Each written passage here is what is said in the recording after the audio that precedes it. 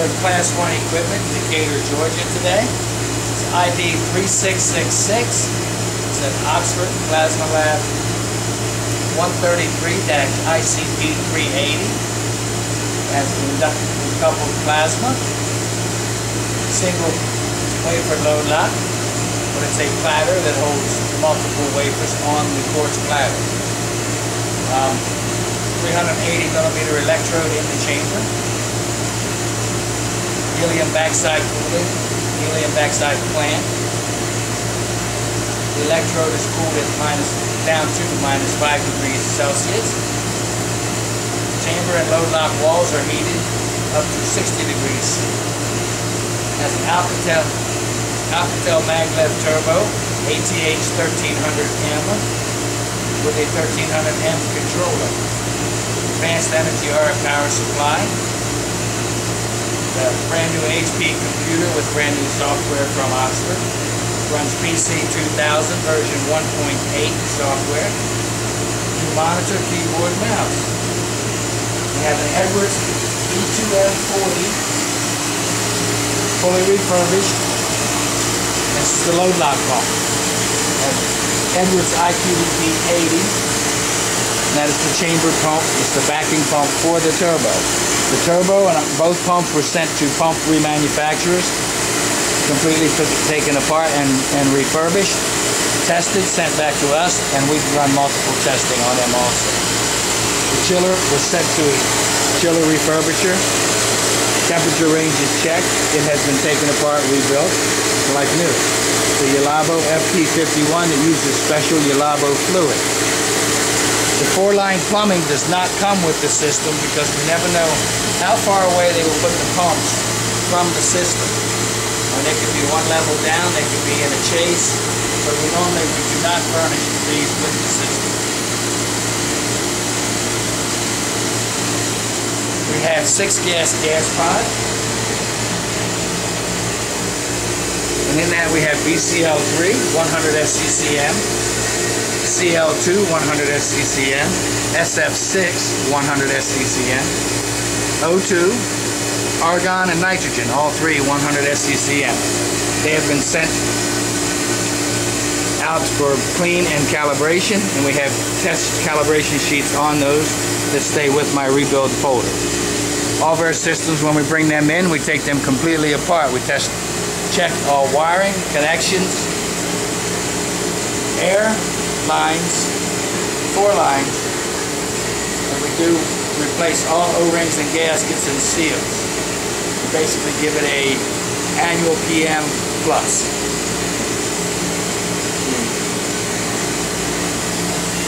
This is the ICP upper generator. It's an A&E generator, 3,000 watts. And towards the back of the system we have the VAT control, MKS VAT controller, the pressure controller for your VAT valve. To the left of that is the Alcatel turbo controller, and all these run in remote mode. We have system EMO, we have system on and off switch. In the back, the knob there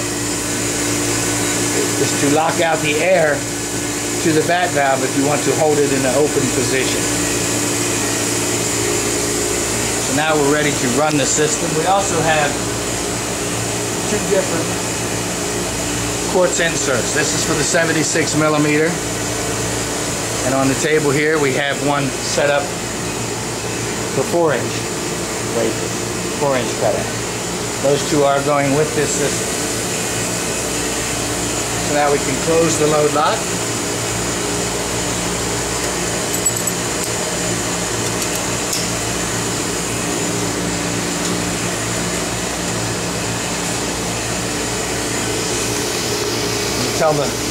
This is load lock control. This is chamber control for vacuum only. So I'll tell it evacuate. We will call the wafer. It says you want to name your wafer. You can put lot numbers, serial numbers, however you wish to track your wafers. And this gets data logged in the system so you can pull up the charts after the run and check all your parameters.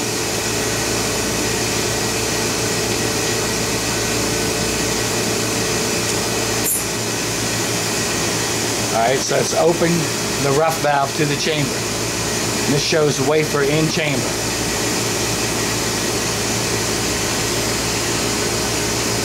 Shows turbo running. This is your turbo. It's your APC control valve, pressure control. Turbo 4-line, chamber rough, chamber purge, or I'm sorry, turbo purge.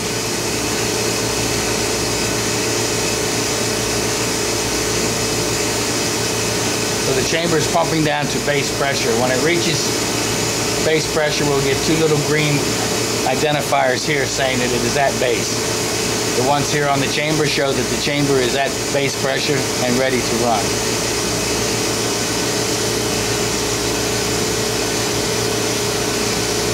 This also shows my wafer clamp is down, my wafer lift is down. Arm is in the home position with the home sensor in the load lock.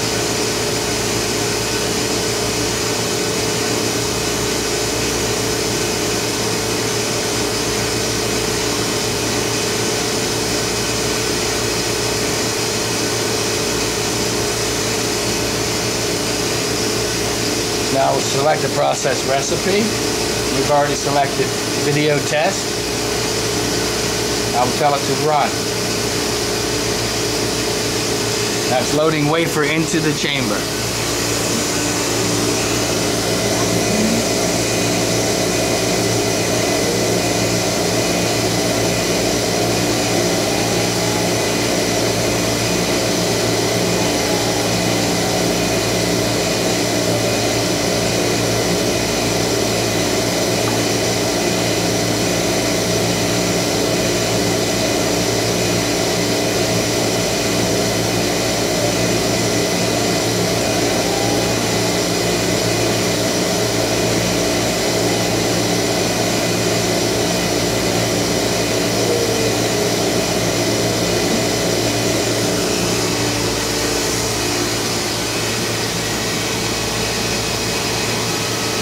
We have our interlocks on the bottom of the screen here showing they're all green and met. The S-Pod interlock, your 3 water circuits. On the right is your voltage monitoring, -15, +15, +24. If they're out of spec, they will turn red. The system will alarm.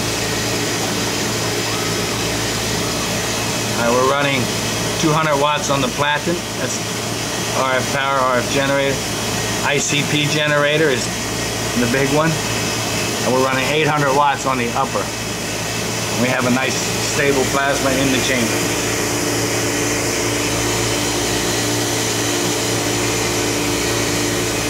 We're running 50, our set point is 50 SCCMs for O2. We're running 49,950. 20 millitorr is our set point for pressure. We're running 20 millitorr. And we're running under pressure control. You can run under position control. And we're going to the next step. We're going to run 1500 watts on the upper generator.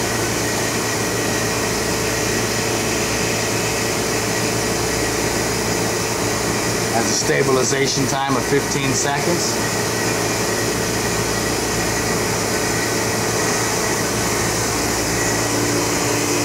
Now we have a bit of a brighter plasma because it's more energy.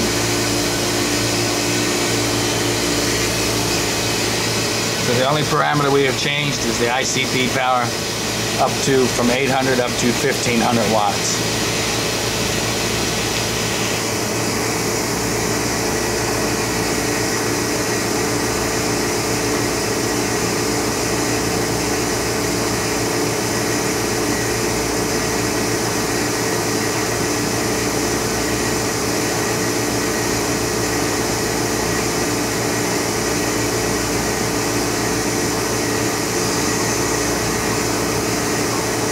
Now we're going to ramp it up and do a 2500 watts on the ICP on the coil, on the upper coil. All the other parameters will be the same.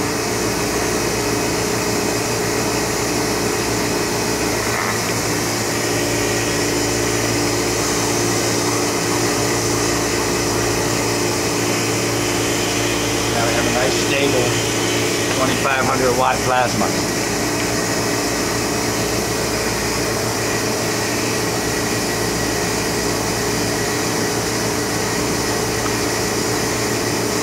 The stand does not come with the system. This is for my test purposes in my lab. But this is the new computer, monitor, keyboard, mouse.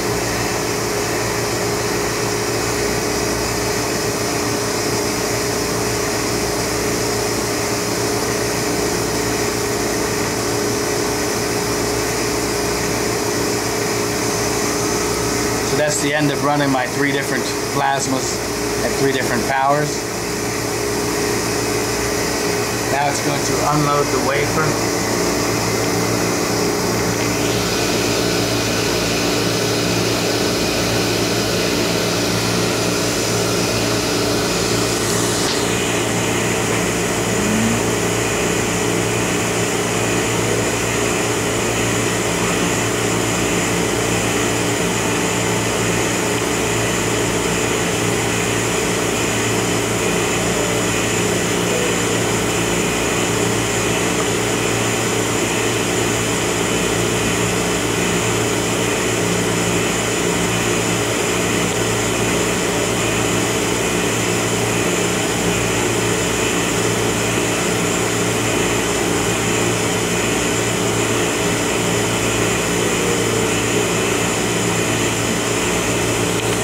This is your power distribution box. On this particular system, all your power distribution is here. Your pumps are powered from here. Your chiller is powered from here. Your main power goes into there. Inside the upper portion is your PLC controller. Load lock 4-line plugs into this outlet. Chamber 4-line or turbo 4-line in the aft backside. Gas pod interface cable. And your Ethernet to and from your computer. That interfaces your computer to your PLC. Your water circuits all go in here. Your CDA and your nitrogen also come in here. Your backside helium input port, and your main gas box feeds into that section also. In the back are your 3 temperature controllers for your 3 different temperature regions.